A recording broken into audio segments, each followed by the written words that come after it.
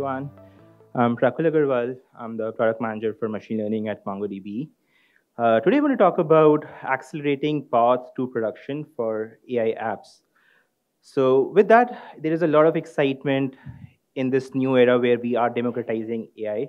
So, I did want to start off with taking a step back and looking at how things have been evolving, how we got here. So, the evolution of intelligence in applications. We started off with just analytics in the early days of computing, where we wanted to just make sense of data. This involved analyzing large data sets and extracting insights that would inform business decisions. As computing power increased, it became easier to analyze larger and larger data sets. Things moved on from there to this batch AI, where we train model on historical data and use them to make predictions about future events. This approach is still widely used, particularly in industries like finance, healthcare. Things moved on to real-time AI. This represented a significant step forward and involved training on live data and making predictions in real time. This is particularly useful for industries like e-commerce, where decisions need to be made quickly based on changing circumstances, which has led us to the holy grail era, generative AI. This is the cutting edge, which involves training models to generate new content. We are beyond just making predictions from historical data to creating novel images, text, etc. However, it's important to understand we are very much in the infancy and there are a lot of limitations. So, as we continue moving forward with this, how do we take perspectives and lessons from the past on how exactly this journey can be accelerated? So, I want to make a point on invite you all to think about that the data, your private data especially, is what creates a differentiation with any kind of AI model. And this is especially true with large language models that we are seeing today. However, managing data introduces all kinds of challenges. And I want to talk about how to manage and think about those challenges.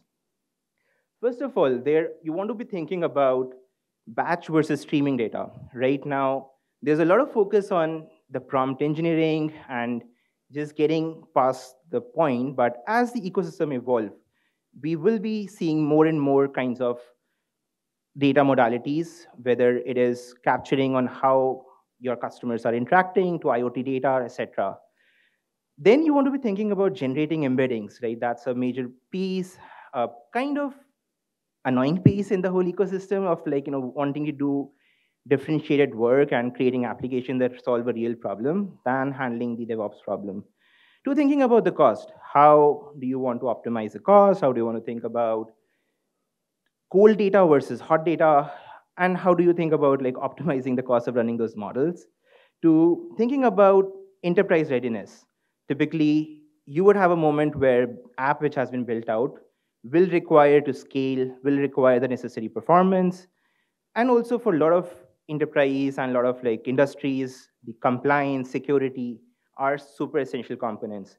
With large language models, generative AI, there is a whole bunch of discussion about security and compliance on how and what kind of data is used for training to actually making use of the private data from the enterprise. And if you send it to OpenAI, will they be using it to train it, to having a whole open source movement.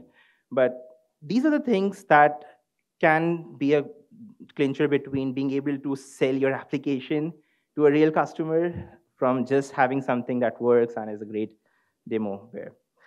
So with this, just thinking about the limitations of the LLMs, they are great on a lot of general purpose reasoning and task, but think about it. They are trained on the same corpus and given the same question, will be giving the similar answers. They don't have knowledge of your data. They don't have current up-to-date understanding. Try asking a question about who's the Prime Minister of UK, and good luck with getting that answer. So with that, I want to introduce MongoDB Atlas and how that provides a platform, a data platform specifically, to bring your AI apps to production at scale, securely, while being enterprise ready. Now, for the piece of bringing an AI app, I want you all to invite on thinking of the different components that have been battle tested from the various generations. So from the very beginning, you want to have some traditional strengths like asset transactions, like secondary indexes, unions, joins. And these are the things that MongoDB and other databases bring to the picture. But the real value of having a platform in your application development strategy from the very beginning comes from having these differentiated offerings where you want to be thinking of how will you be streaming your data into your ML models, how will you be doing the full text search to get the right kind of prompts that you want to engineer, to being able to thinking of using tiered data, of being able to use object storage alongside having cache hot data, and being able to finding the right performance for the cost that you want to entail, to essentially being the enterprise readiness, the scalability, the compliance, being multi-cloud, and being able to have these capabilities for encryption, compliance, security. So one such example, we want to think of being on multiple clouds, multiple public clouds. So for instance, you are on your self-hosted, AWS is something that's offering you great models, you want to move there. Having a MongoDB Atlas or a data platform can actually effortlessly get you on that particular cloud where you can cut down on the inference cost, where you can be compliant with your customer that you're trying to sell your application to. If you want to move to Google, use TPUs, go ahead, do that. Just being able to effortlessly migrate your data to the public cloud of your choice without having a vendor lock-in becomes pretty critical.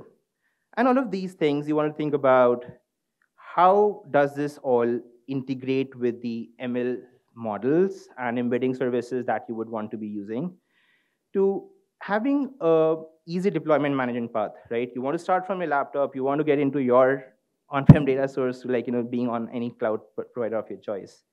All of this while providing access to your data in variety of languages and queries, which are native to the language of your choice. So one such integration that I want to talk about is with MindsDB, who are thankfully the sponsors of this, and that's why we are here. So with MindsDB, MongoDB has native queries that let you bring in your any types of ML models right closer to your data where it lives. So I'm just going to give you a quick overview of how, in just a few steps, you can start using OpenAI models within your database. So really simple. So start with building out the Mongo shell, get into MindsDB. You just initialize your OpenAI engine, which is as simple as creating a database query in MongoDB's native query language, which is MQL.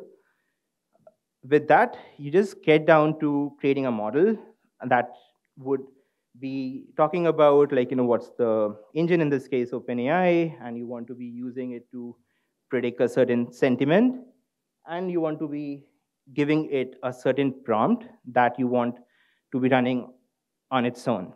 So the benefit there is once it's stored as a query onto your database, you're not really worried about managing the prompt template as part of your application. This gives you the native ability to do version control, to being able to use various versions, experiment things out, etc. The fifth step is just to be able to connect any data source that you want to run predictions on.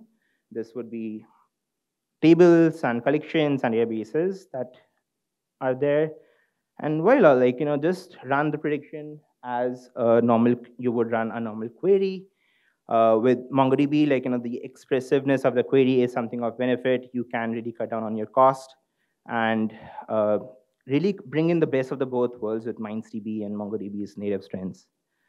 So moving on, I do want to talk about the challenges of data. And with this, I want to use a specific example of how do we build a chatbot securely over your private enterprise data. So I know this is something that has been covered in detail already in some sense, and that's a hot topic of the town. But I really want to dig in a little bit about how to do this as part of a secure, scalable setup. And with that, I want to talk about, for building a private chat GPT like bot, you first thing you want to be doing is starting from the very left, is integrating your various private knowledge sources. With this, you want to go through a sequence of steps on how do we chunk the data of each different data source, how do you want to store it, how do you want to generate embeddings, to being able to finally have it in a manner where you can query and run different kind of indexes. So this particular example I'm going to be walking through is built with Llama Index, which provides some native integrations into MongoDB as a native source. So I'm going to walk you through an example on just in less than 20 lines of code, you can integrate all these different knowledge sources and be ready and have all the different kinds of scalability compliance out of the box.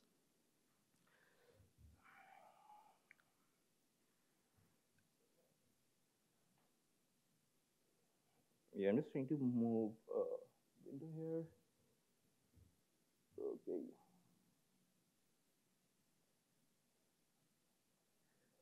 A demo of your large language models with private data sources. In this example, we want to get an answer to a question: how much better is GPT-4 in reducing hallucinations over GPT 3.5? For a question like this, ChatGPT will just respond with that it's not something that it knows, as the knowledge is restricted to September 2021 and prior. This piece of... Sorry, is the voice audible? No? Okay, so I'm just going to do a voiceover. So the question I want to get answered here is about how much better is ChatGPT 4 in reducing hallucination over GPT 3.5, and using a out-of-the-box language model will not be getting you that answer. There's a restriction of September 2021. So for this purpose, I want to be using a PDF source, which is the GPT-4 technical report. And this is a 100-page long PDF that I want to be integrating as a data source. This has all sorts of data, like, this would have text, images, graphs, etc. But the first thing is we want to prepare it in a manner which can be consumed as part of a large language model. So to do this, we are really gonna, first thing is just load this as part of a doc. This is where I downloaded the PDF. With this, we want to move on to being able to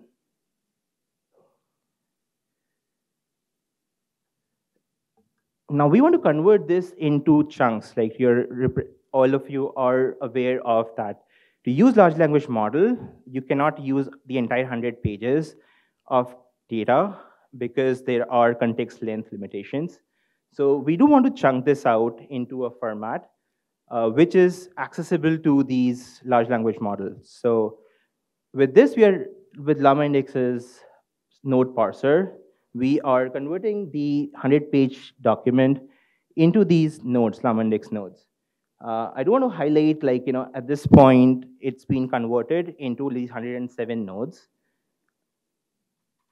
And each node really represents a certain chunk of text, which is part of that PDF. And I want to show how easy it is to get this from a working a notebook into a production grade environment. So the next step is we want to get these nodes persisted into MongoDB. MongoDB offers a free Atlas cluster in public cloud of your choice. So initialize that, point this to the MongoDB instance, and from that, we can quickly move on to actually storing these nodes from an in-memory setup into something that is part of managed storage. So to initialize that, we want to make a call to one interface line, which is MongoDB document store, point it to the URI and the database name, docstore.add documents, and voila, like this is something that is starting to get processed. And once we move on over to our doc store, our 107 documents, those initial chunks that were created, are now basically getting processed and part of a database.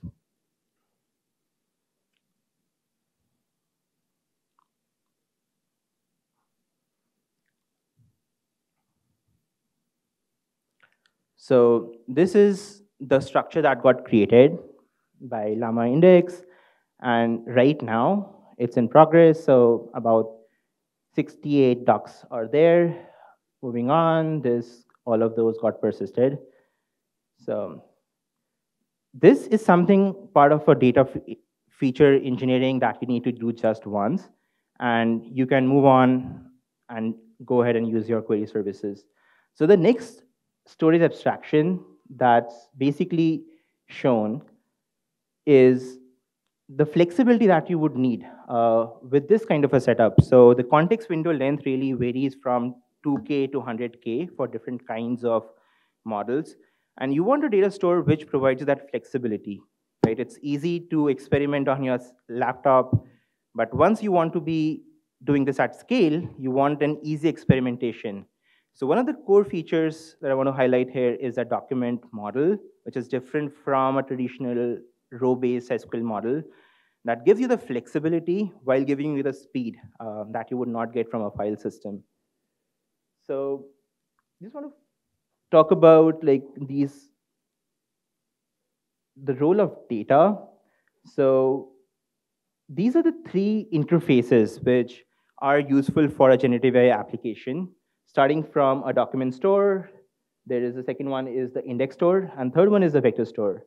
So you can be doing this in memory, you can be doing this in MongoDB, and for the vector search, as you all know, is the long-term memory for large language models, helps a lot with embeddings and the search, and there are a bunch of options that you can use there. Moving on, this is super simple to store the created indexes. As part of you initialize the storage context, you want to just give out what underlying store you want to use. And let's go ahead with an example of creating vector indexes. So vector indexes in Llama Index is something that would take each chunk of your data, which is an unstructured text, and convert it into an embedding. Embedding is really this a array of floats, which turns your unstructured data into structured, and you can perform all kinds of computation. That's the super magic power of this generative AI application, which lets you read the right chunk. So now once that is done, it takes a while. Again, there is benefit to doing this in a persistent manner. This is something that gets persisted into MongoDB as well, or any other data store that you would choose with this. And we used up a bunch of embeddings. So important point is converting this PDF use a lot of these embedding tokens. And you don't want to be doing this repeatedly as you experiment. So the benefit here really is once you are considering data platform or data storage as part of your application from the very beginning, you can just do it once and really optimize on the cost as you change the direction, as you change the schema, as you change these things. So having it in a stored manner really makes a difference.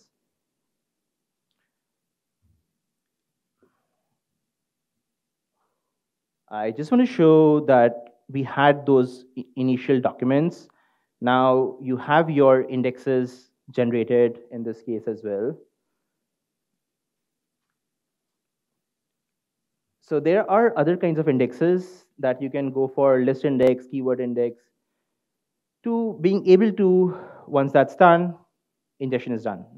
With these 3 lines of code, once you want to do downstream query in your application, this is what you would be doing. And all of this feature engineering and data engineering process that we did is something you can skip over and just start building your application on. So now let me get down to the query which we started off with, which is getting an answer to how much better is GPT-4 in reducing hallucinations over GPT 3.5.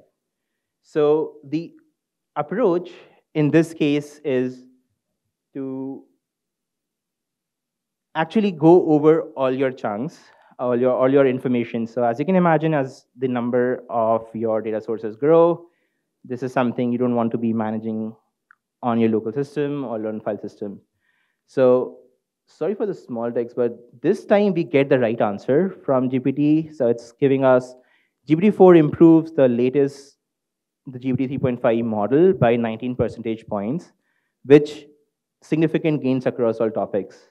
So this is something that used two of these nodes, which were retrieved quickly from MongoDB.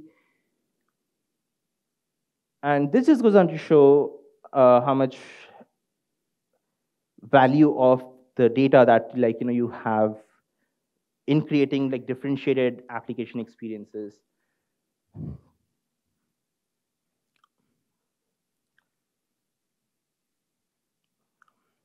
Cool. Just want to gloss over some of the things we played in this case. Having the flexibility because your model requirements and your feature sets will change. I want to touch upon an important point, which is how do you generate embeddings? So embedding generation typically is something that people do as part of their application workflow, but I want to introduce triggers and having a managed offering which can essentially put this in an autopilot mode. So this is an integrated offering where you can define server-side logic anytime your document or data is added, updated, or removed. This is different from an SQL data trigger, which runs on a database server. Because it's running on a separate serverless compute instance, it can scale independently of your database server and not mess with the performance that you would be getting there. This trigger basically lets you call Atlas functions and forward any events to external handlers through something like an AWS event bridge. What this really does is you can just set up a data pipeline where you are getting your data sources, chunking it, and putting it into a database, as I showed you, and each of those chunks will be calling a certain embedding model of your choice and getting the embedding generated. So this really becomes like a seamless experience instead of you having to manage this part of the whole process. I just want to talk about adding a trigger is super simple. It all works seamlessly where you would choose a database collection that I showed you in the previous slides on where your chunks are being added. It will automatically monitor for changes, or you can also schedule it to run out certain schedule. With this, you can activate triggers anytime an update or a change happens on your screen. A little bit of a configuration, but works very much out of the box. Now, next step would be to define a function. So just showing a simple example of define a function and the process of data plumbing of the new chunk being ingested and run and embedding being generated and inserted into databases handled automatically without you having to worry about it. So in this case, we are just calling Hugging Faces some of the inference endpoints and making some changes on our database objects. So with this, I want to touch a little bit about the need for compliance and auditing and thinking of that as part of a holistic strategy from the very beginning as you think of experimenting with the latest models. So these are really important stuff, but really very commoditized, so you don't want to be doing this yourself. Things like thinking of authentication, thinking of who in the organization with what roles gets access to what kind of data and what kind of applications, to thinking of how would you provide the audit trail if the company needs that, to thinking of encryption, to thinking of getting these different certifications. a lot of things, but can be really handled in a very simple, seamless manner if you're using a scalable data platform from the very beginning. So with that, yeah, like I think that was my talk, and thank you so much. Any questions? I'm here.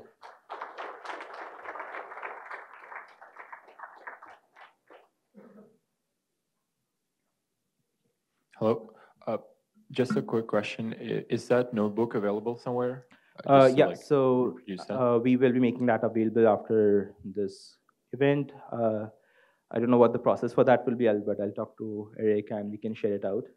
But it's definitely public. We'll share all of the presentations and links to the notebooks to all participants. So be on the lookout for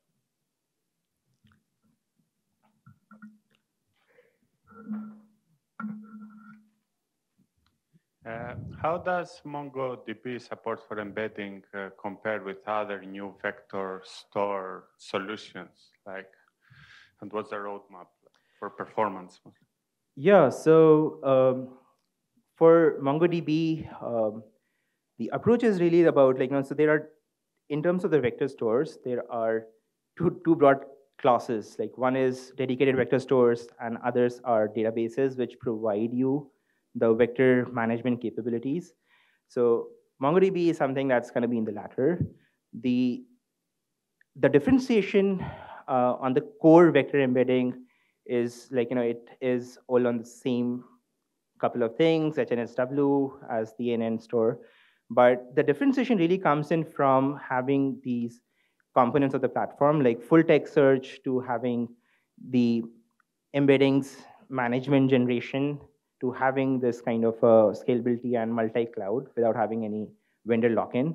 So that combined with the vector database and vector store is what differentiates MongoDB's offering, and that's the kind of roadmap.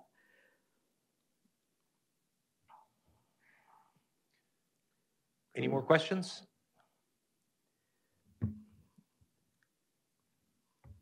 Okay, thank you very much, Prakul. Thanks a lot.